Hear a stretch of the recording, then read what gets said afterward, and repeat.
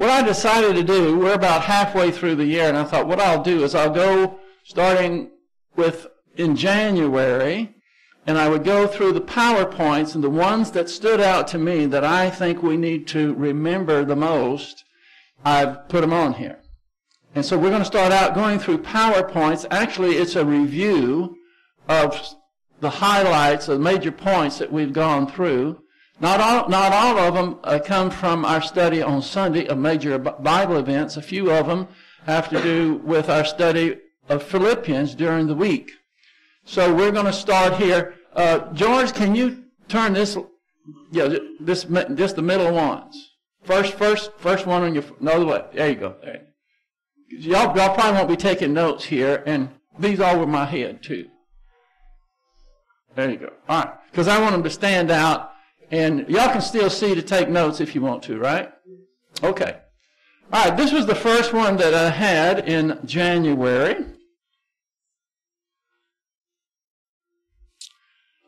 Isn't it wonderful that we don't have the burden of coming up with solutions to the problems we face in life? You might say, whoa, what? What do you mean we don't have problems? I didn't say that you don't have problems. All God's children and all children that are not God's have problems. And if this was an amen in church, there would be amens flying off the walls. Isn't that true? I'm not looking for an amen, I'm just saying. Isn't it wonderful? You don't look like it's wonderful. That we have the burden, we don't have the burden to come up with solutions to the problem we face in life. And why is that? Because God is in the solution business. That's what He does. He provides solutions to those who seek Him, those who ask Him for help with their problems. So God is in the solution business. We are in the trusting business. That's what it amounts to. And I'm so glad that those roles aren't reversed. And that most people, even most believers, live their life as if they were. So we trust. It's much easier to trust the Lord and to go to Him in prayer and just pour out your soul to Him as what is on your plate at any given time than it is to try to think about solutions.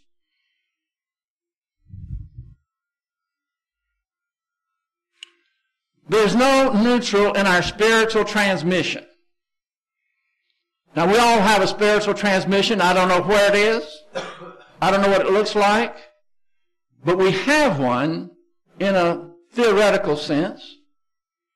There's no neutral in our spiritual transmission. We are either going forward, growing as we daily take in the Word, or we are going backwards, retrogressing back into the old, comfortable wheel ruts of human viewpoint, and daily being defeated by mental attitude sins, lusts, and the details of life. That describes every one of us.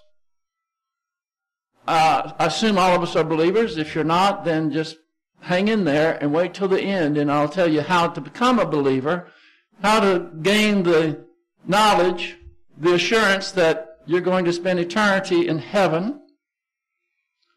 But we don't usually think about these things, and one reason is because the last thing mentioned in this PowerPoint.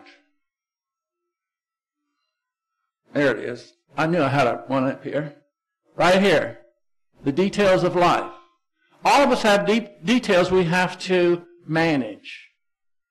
And that's part of life.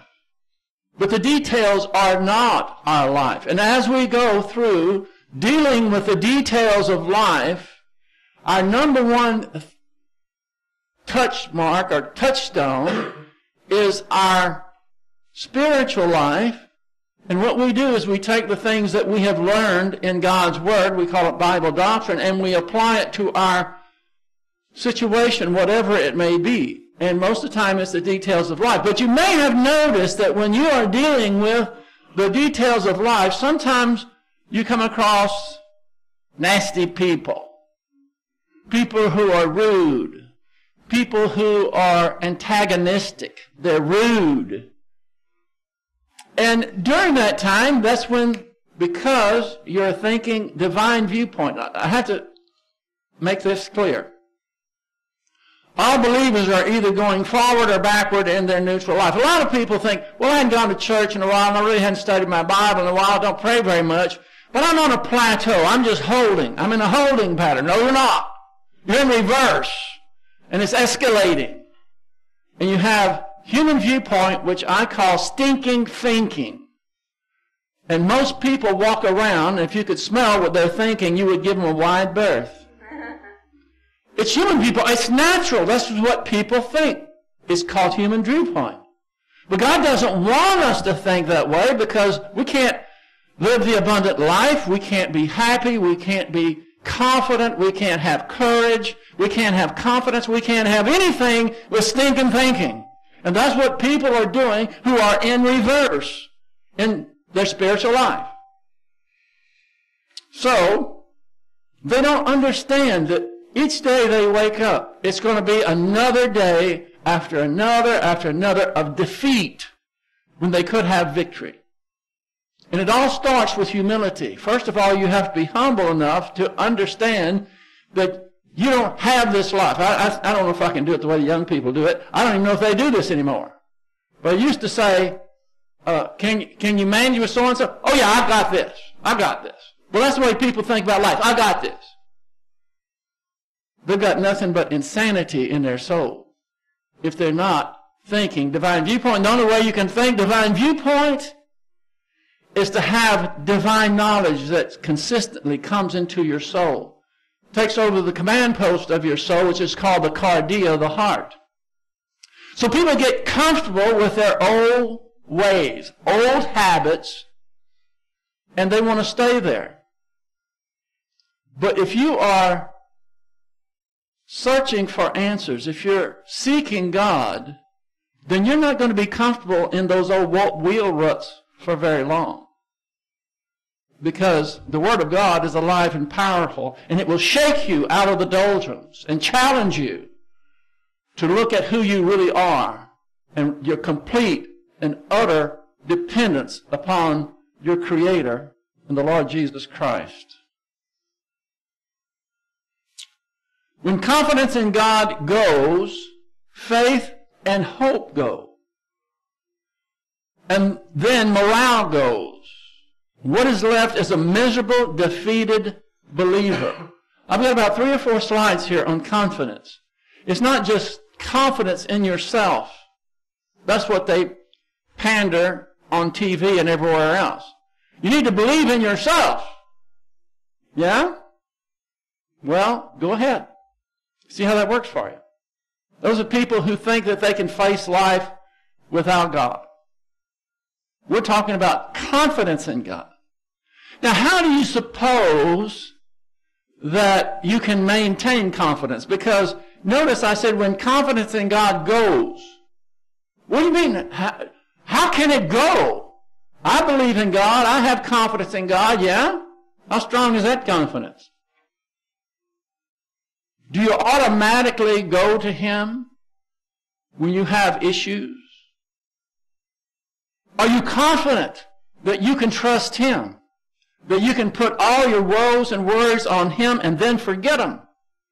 Because they're now His problems. What happens is the pressure of trouble and woes and adversity intrude into your soul where they're not invited, but they intrude anyway, do they not? How many of us have ever been at peace and said, you know what, I think I'll just invite this woes and tribulation into my soul? It just appears, doesn't it?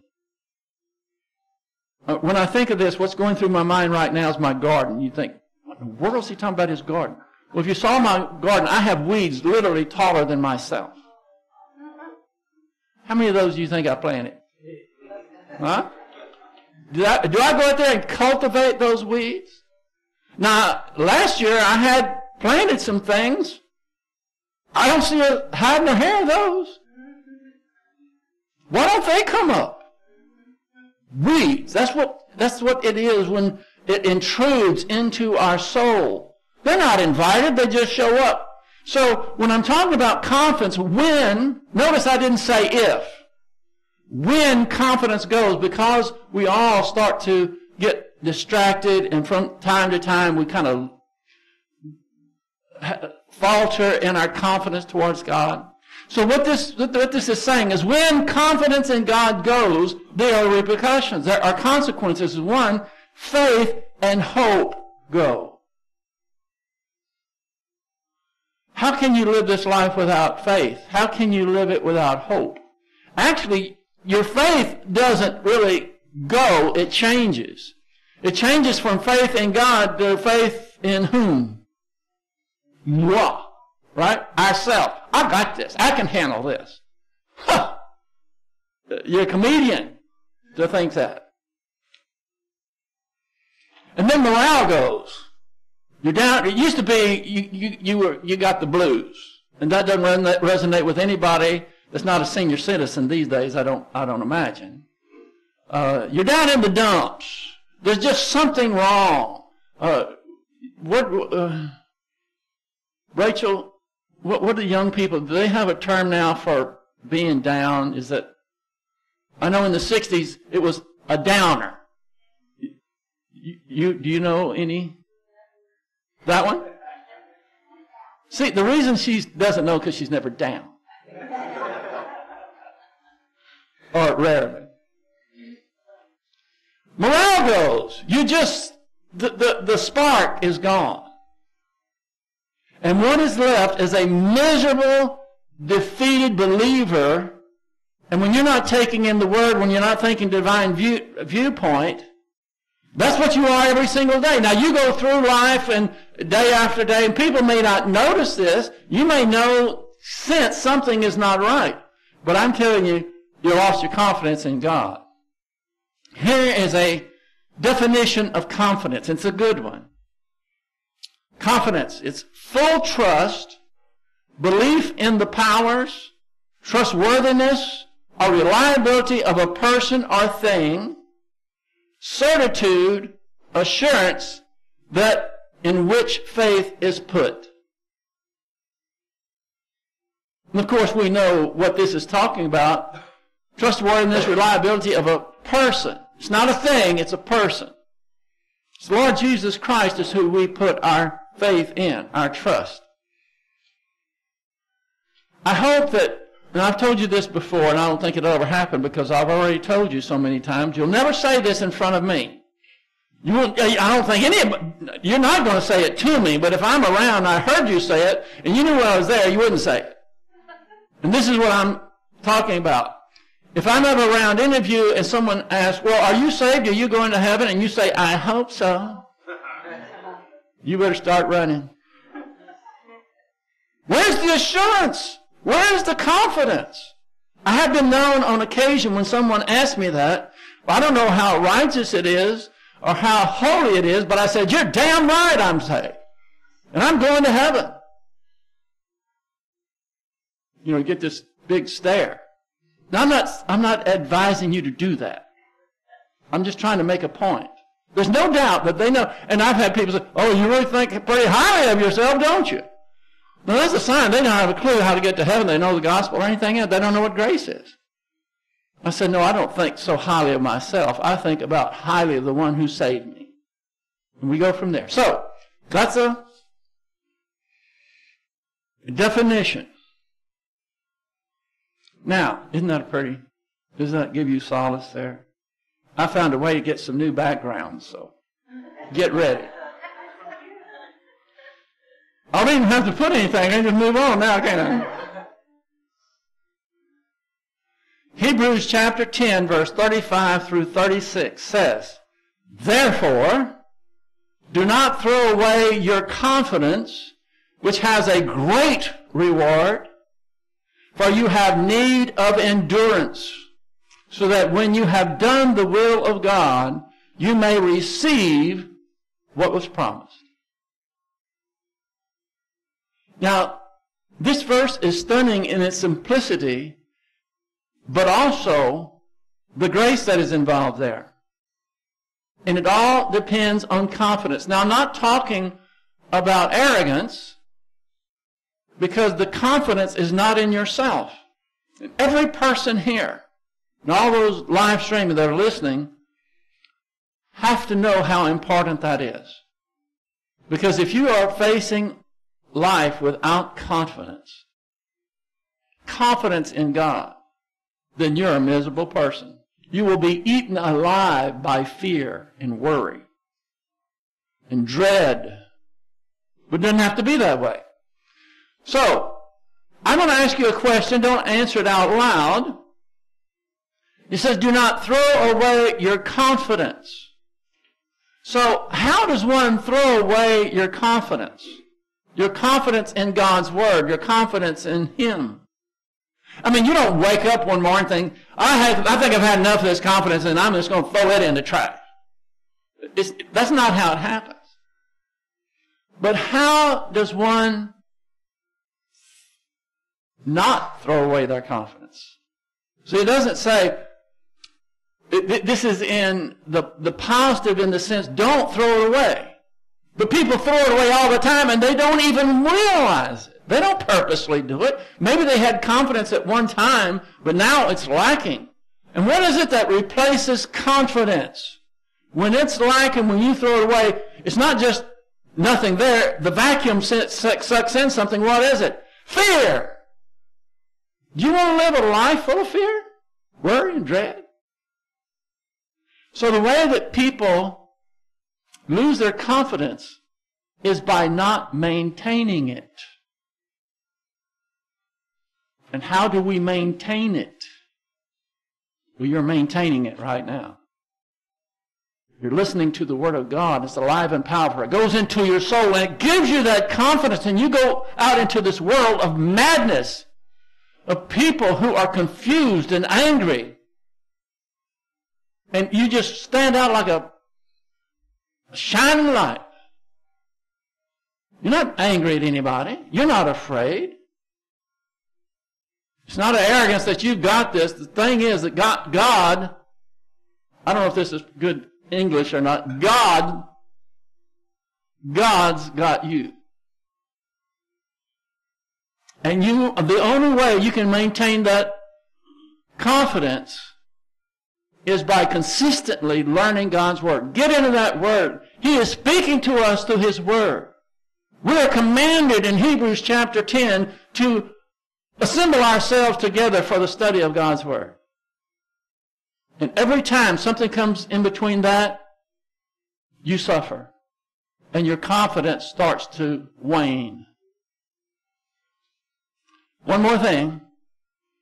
It is absolutely impossible for anyone to maintain their confidence if they're not consistently, daily taking in God's Word. Oh, but I don't have time for that. Oh, really? You don't have time to get into God's Word, even if it's just for 10, 15, 20 minutes, whatever it is? People just don't understand the cost. They don't understand what they're losing when they do that. Oh, a wall. Confidence and ignorance are mutually exclusive. You see, confidence is built on knowledge. And when you have knowledge of God's Word, you have power. I'm not talking about power the way that politicians use power. I'm talking about power to maintain your confidence and not be afraid and not be worried. You have courage. You have everything that you want. Security in your soul. That's what we have. So confidence and ignorance are mutually exclusive. You can't have, if you have one, you do not have the other.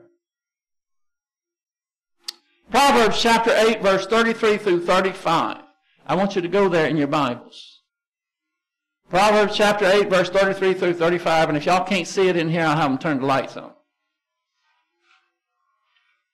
The reason I'm having you go there is because you may see I have some things in brackets that will help this to be understood better. What do you say? Can y'all see? Huh? A little bit? Turn on the lights there for a minute, George. How about now? Okay. Proverbs chapter 8, verse 33 through 35. Heed instruction and be wise. Most people don't even get to the heed part. See, to heed instruction, you have to already have received instruction, don't you? Most people are shot down on the very first word when it says heed instruction and be wise. They can't heed what they don't know. And they got other things that are so much more important than getting instructions from God on how to live this life. Heed instruction. And by the way, this is not a suggestion. Imperative mood.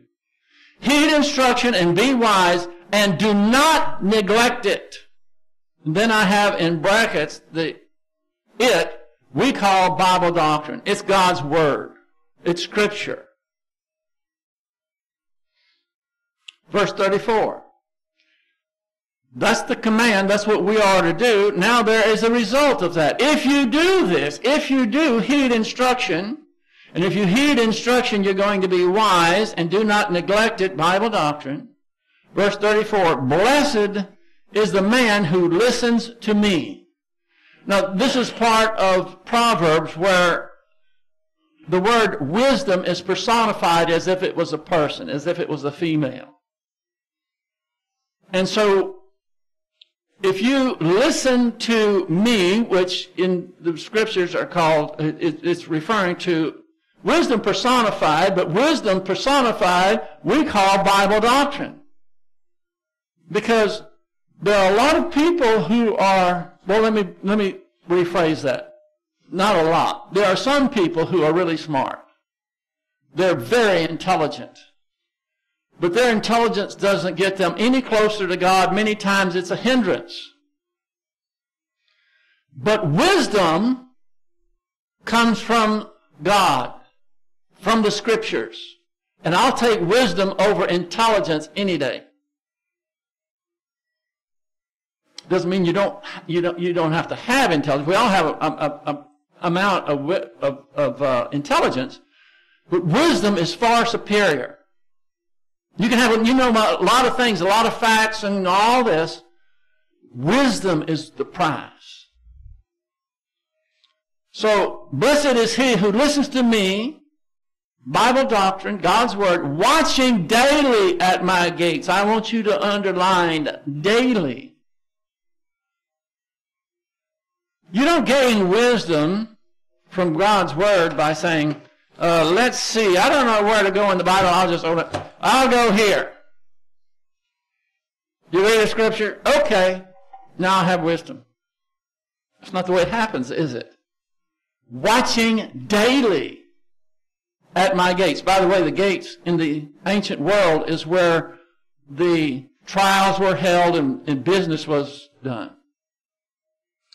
Waiting daily at my gates. Then what? Waiting at my doorposts, not just out in the city, not just out around people at the gates, but also at my doorpost, at your house.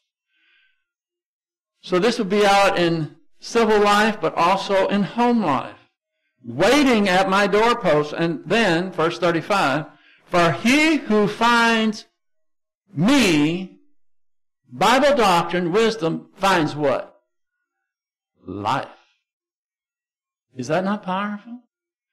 What that suggests is if you don't find wisdom, if you're not daily watching or listening to me, watching daily at the gates and at the doorposts, if you're not doing that, then you don't have life. Oh, but I'm still here. I'm breathing. I have a life. That life is so inferior to the life of one who has wisdom from God's Word and applies it to his life, can't even be called life. And people don't recognize that. For he who finds me finds life and obtains favor from the Lord. But what about these people? Now we're not talking about unbelievers. What about all the believers who don't do this? They're not heeding instruction, and they are neglecting the study of God's Word. We're talking about believers. They're not blessed because they're not listening, watching, and waiting with regards to God's Word. So, what does God think about that? If people who do this find favor from the Lord, those who do not, what happens to them? They're not finding favor from the Lord. Many times it comes in the form of divine discipline. And that can be ratcheted up and get unbearable. All this has to do with, what's that first word up there? Confidence. Confidence in God. Confidence in doctrine produces courage, poise, and certitude. How many of you would like to have courage in everything that you face? We'd all like to have that, don't we? But aren't there certain things that, I don't want to go there. Could you do that for me? How would you like to be bold and not be afraid of anything or anyone? And I'm not talking about a braggadocious, bully idiot. I'm talking about a humble person who is depending on the Lord, and the Lord goes with him everywhere he goes. He's fearless because he knows that he's a God's child. He's a child of God. He's a royal family member. And he has courage, not only in battle, but also moral courage to stand up to all the idiocy. And boy, is there a lot of idiocy going on today? Half our country is insane.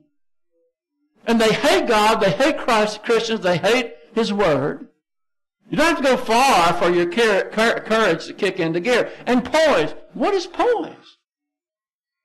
I don't know, I might be wrong on this, but ladies, you that are a little older than I'll just stop there. Did they ever teach poise?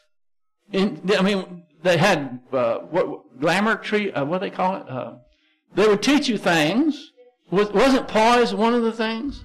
You have to walk with a book on your head, with that, and what far to use, and all these manners. Wasn't poise part of it? Poise means you can just be very relaxed in any situation. That's what it means to me. Is that close, ladies? You don't get all upset, you don't get in a dither. You can be thoughtful and considerate even around people that think that we ought to. I can't say all I want to say. Let's just put it this way. You're relaxed in every situation. Wouldn't you like to be that way? And certitude.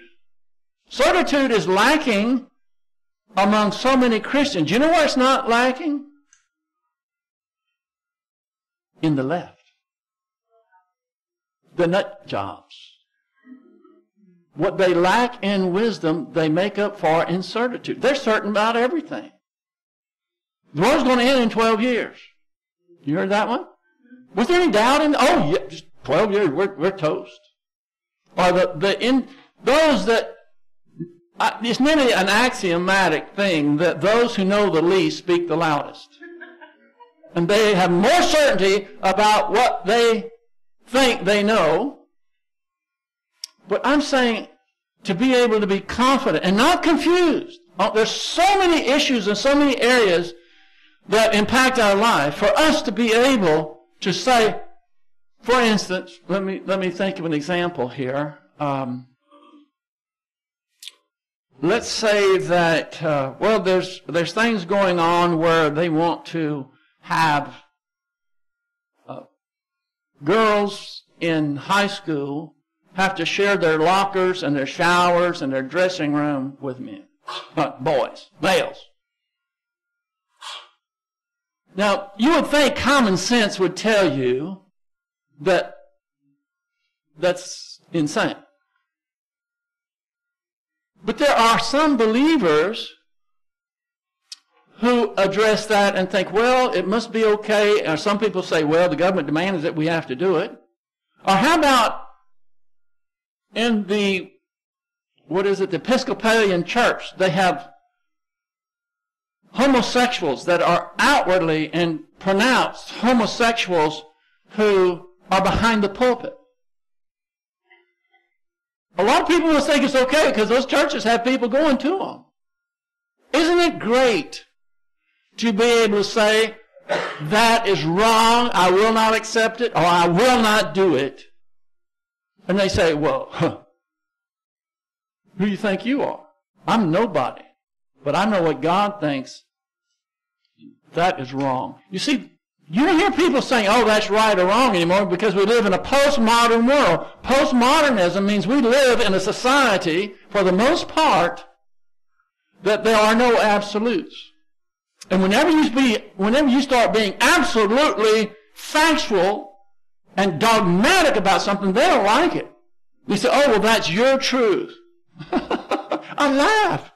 You ever hear people today say, oh, well, that's his truth, or that's my truth? There's only one truth, and God has cornered the market on it. He has monopolized. He's a monopoly on truth. And so the more dogmatic... Now, don't be an ass. Don't be a jerk about it. Don't be a big, boisterous, know-it-all. But you can very calmly say, that's wrong. And the reason it's wrong is because God says it's wrong. So certitude. And it's not an arrogant thing, but it's something that gives you assurance. It's so wonderful. You should be grateful for those things that you can speak out on because of what God's Word says. And you can say, that is wrong, thus saith the Lord. Certitude. All we hear, missy mouth, no, just step up and say it. There's a difference between having confidence that you know doctrine and having confidence in the doctrine you know. Now, a lot of you have been reared on doctrine, and you're confident that you know doctrine, and you do know doctrine. But really what this is saying, knowing it and applying it are two different things. You only apply the doctrine that you have confidence in. You're confident that you have doctrine, and you know a lot of theology, you know about eschatology, Christology, soteriology, hamartiology. I could go down the list and you can say, I'm with you all the way. But it's the application that is missing. And that's having confidence in the doctrine you know, because you're not going to apply any doctrine unless you are confident about it. Because sometimes you have to stick your neck out, and there is risk involved when you stand up for what you know in the doctrine. And some people won't do it. They know it, but they won't do it. I don't know if this is my last slide or not. Let's see.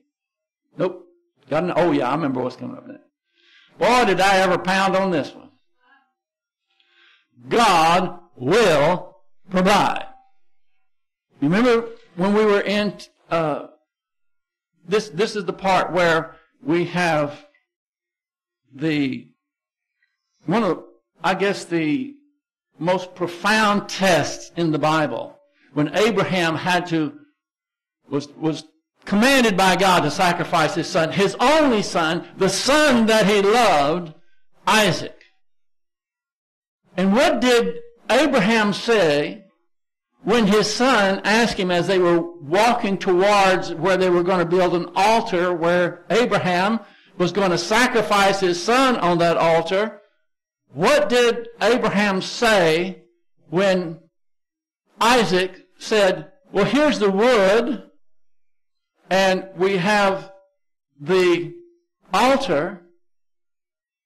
Where is the sacrifice? Of course, he was the sacrifice. What did Abraham say? There it is right there. God will provide. Did Abraham know what God would do? Abram didn't have a clue. For all he knew, when he was called on to sacrifice Isaac, that he brought the knife up and was about to plunge it into his chest. Right before he did it, of course, God stopped him. But as far as he knew, he was going to do it because he had complete faith that if he did sacrifice Isaac, that God would raise him from the dead. And this is prior to Christ going to the cross for us. Of course, it's all symbolic of that. So the next time that you're worried and you don't know how it's going to all play out, just remember, God will provide. We don't have to know the why or the when or the how because we know the who. A lot of times we get in these issues and, we're all undone. And we want to know why. Have you ever heard people, they break their leg or they have some kind of disease or whatever it is, some tragedy happens. What do they say? You know what they say. Why does this have to happen to me? Right? Of course, you've never said that. That's tongue-in-cheek, by the way. Or the when. This is the one so hard. Okay, we know the why, because God works all things together for good for those who love Him. We understand that. We know the why. But what about the when? When do we want God to provide the solution? Day after tomorrow? Next week? Huh? When do we want it? Now. Why can't He do it now? I've told you before, that used to be that log house over there used to be my log home office where I sold log homes. And when God decided it's time for me to get into the ministry and all, I put it up for sale. It was for sale for 5 years. And I got to the point I thought, I stopped using realtors because I would call them and they didn't even remember who I was. So I got another one. It was the same thing. Finally I said, to heck with it. I'm not going to worry about it. My life can't go on till that is done, but if that's going to be it, that's fine. It's just done. I wasn't turning it over to the Lord like I should have, but I said, I'm done, I don't care. I'm not even going to ask or care about whether it sells or not. Within a week, someone came into my model home and said, we want to buy this house and we'll give you the price you're asking. Look at all that 5 years, all that time I was angry and embittered. Whose fault was that? Mine. The win. And see, I know now, I can look back, and if it would have happened 5 years earlier, this church would not be here. God knew that. I didn't. All I was being like a little baby. Well, I'm not known as an icon of patience anyway. They're laughing, I know how true that is.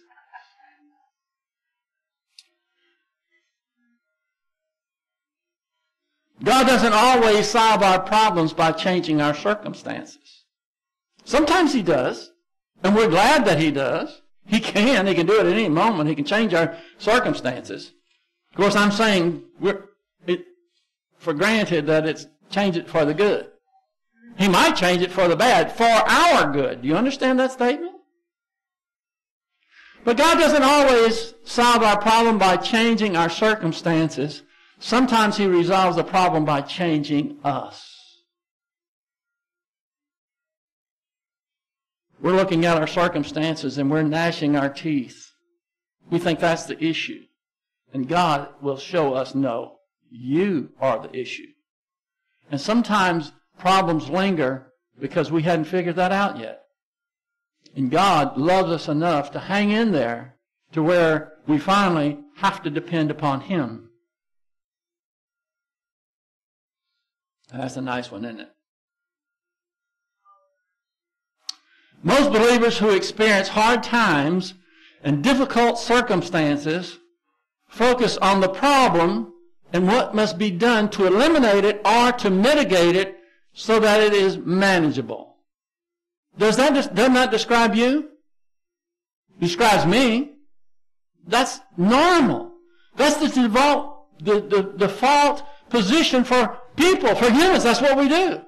Whenever we face an issue, it may be adversity, tribulation, woes, trials, testing, whatever you want to call it, our first go-to place is that we want to see what needs to be done to eliminate it, or at least mitigate it, change it, modify it to where we can at least manage it. Now, I'm not saying that this is wrong. Spiritually it's wrong, but this is what people do. It's normal. It's natural. But this next part, if you don't get this, you'll never get the whole thing about confidence and what I've been giving you here. What believers need to learn is the problem is not the adversity we are facing, but us. We are the problem. And that's what God is showing us. He puts these things on our plate to deal with so that He can do two things. Two things He does whenever you have adversity. He allows it to come into your life. First of all, He's going to demonstrate to you His power, His might, and He's going to be glorified for what He does with your problem. And the second thing, so He gets the glory, but we get the blessing. We see Him, His sufficiency, that He is able to take this problem that we give to Him, and bang, it's gone. So in these problems, when we understand that it's not the adversity, it doesn't matter what it is, that's the issue. We are the issue. Are we going to trust Him with it, or are we going to trust ourselves and make a mess out of it? Because He wants to be glorified by you, by solving your problems, but you take them on yourself, and I take them on myself, and make a bigger mess of them. And some people never will go to the Lord with their problem because they're too arrogant. So here we are right here. But it's not the adversity we are facing, but us. We are the problem. Now here, we are not making, why? What's the deal? We are not making our requests known to God, which we are commanded to do in Philippians chapter 4 and verse 6. Philippians chapter 4 verse 6 says, "Be anxious for nothing, but with prayer and supplication and thanksgiving, make your requests known to God." And then verse 7, "And He will give you the peace that passes all understanding in Christ." Boy, whew, is that big? And so we're the problem. The problem is because we're not making our requests known to God. How is God going to step in, take care of our situation if we're so arrogant we're not even going to ask Him? What does it take to ask God for help? Humility. And we're so arrogant. And we haven't been feeding our soul. We're not even thinking in spiritual terms. And we just are undone by this adversity. So we're not making our requests known to God. So we are not trusting Him to deal with the unpleasant issue because we are dealing with it on our own. And how's that working for you? Up here, you can't let it go. It's like a video that keeps running in your mind. You can stop it like that. I don't want any more videos running in my head about what am I going to do about the problem, because I'm going to, through prayer, I'm going to tell God, I can't handle this. You have admonished me to give you the problem. By the way, how many people come to you and say, hey, I want to take your problems. What can I do for you? What problem do you have? I can solve them. Give them to me. How often does that happen? And even if it did, they can't do anything about it because they're in as big a trouble as you are. They're as weak as you are. But God says, all powerful, all knowing, all loving, says, give it to me. I'll show you what I can do. But we won't do it because we don't turn them over to Him. This is the last one, by the way. And it's good because we don't have much time.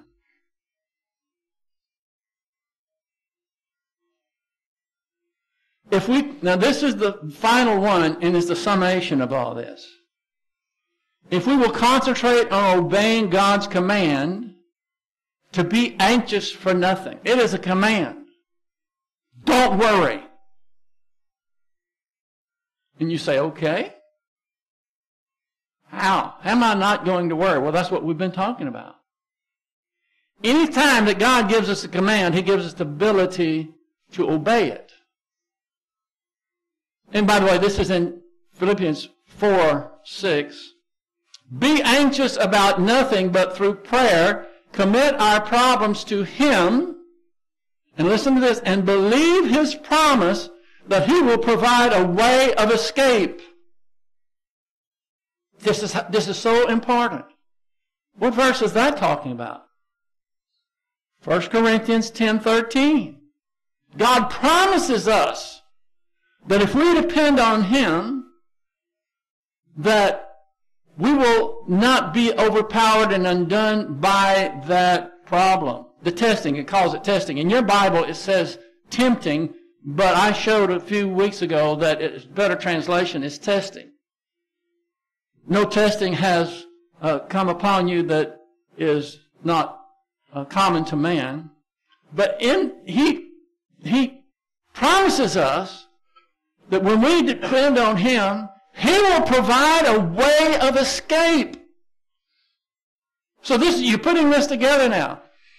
When we concentrate on obeying God's command, just be anxious for nothing. We're not going to worry. But how do we do this? We do it through prayer. We commit our problems to Him, and we just not commit. It's one thing to say, okay, God, this is eating me alive.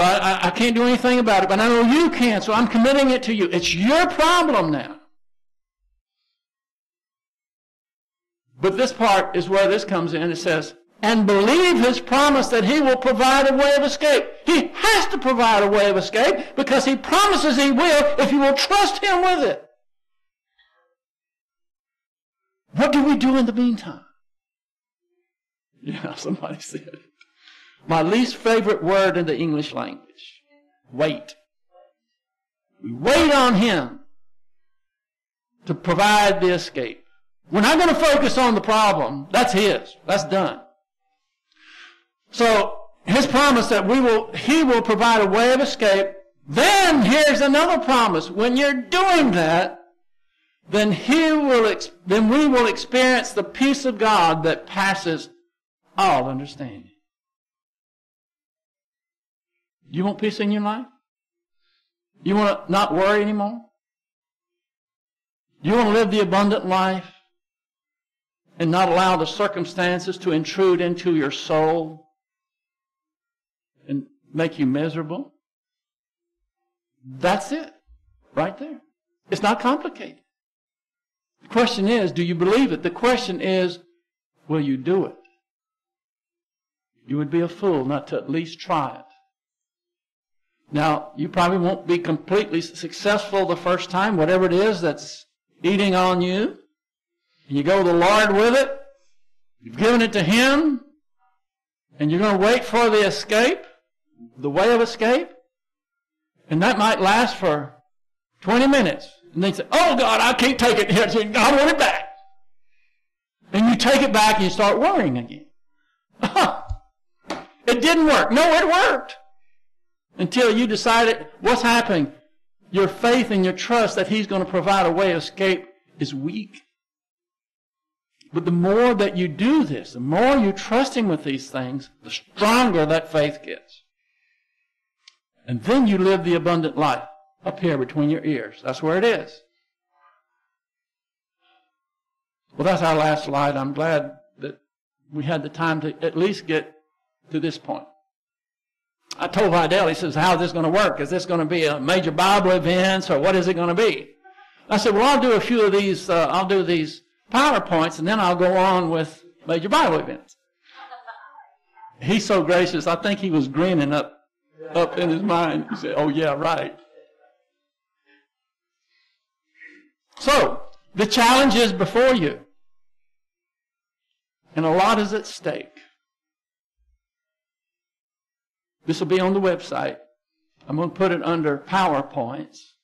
I don't know if I can put it on PowerPoints. I'll get it on there some way. I'll put it on the notes. That's what I'll do. Where you can go to the notes and this will be there.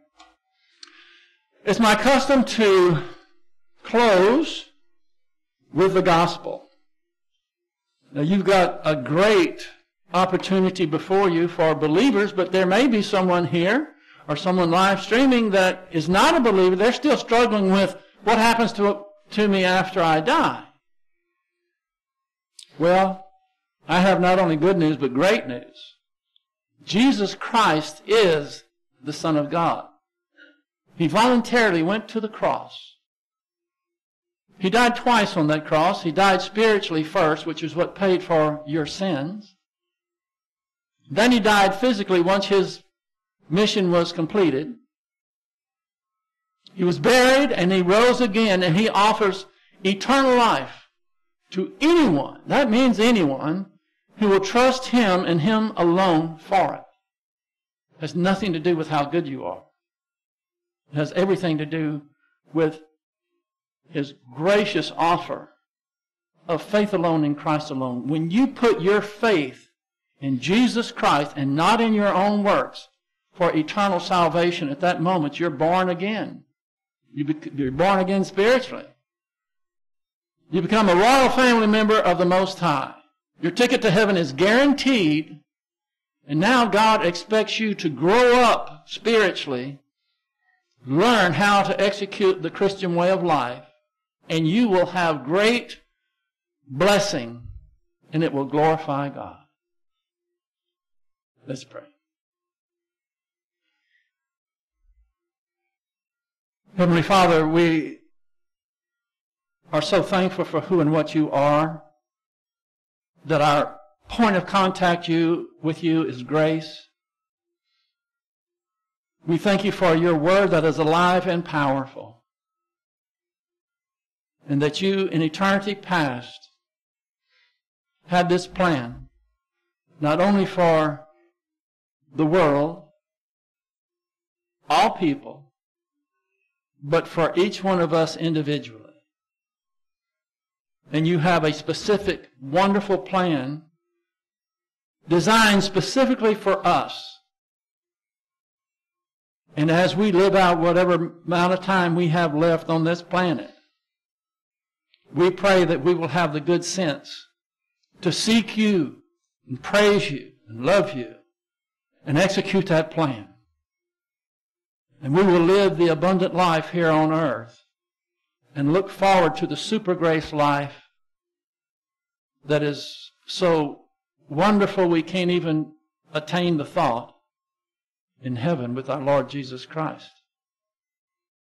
We pray that you will help us to eliminate any distraction, any doubts, and meet the challenge through your grace. We pray this in Jesus' name. Amen.